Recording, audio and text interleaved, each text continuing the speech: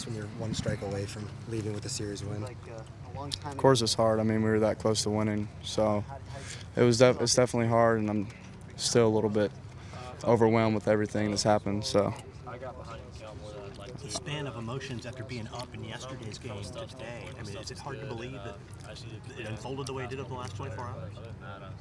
Yeah, yeah, you can say it like that.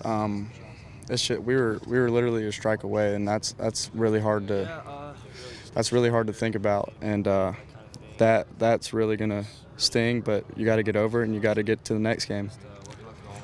How does this team put it behind them with games coming up later this week? Well, we gotta. That's one thing we got to do as a team. We got to put it behind us because we got a busy schedule this week, playing 5 games. So we're gonna bounce back, and we're gonna be just fine. Is there almost an eagerness? Yeah. The thought of getting back in the field? Oh yeah. No, everybody's got a little sting right now, and everybody's feeling about how we are right now. So everybody's ready to get back out there and start playing again.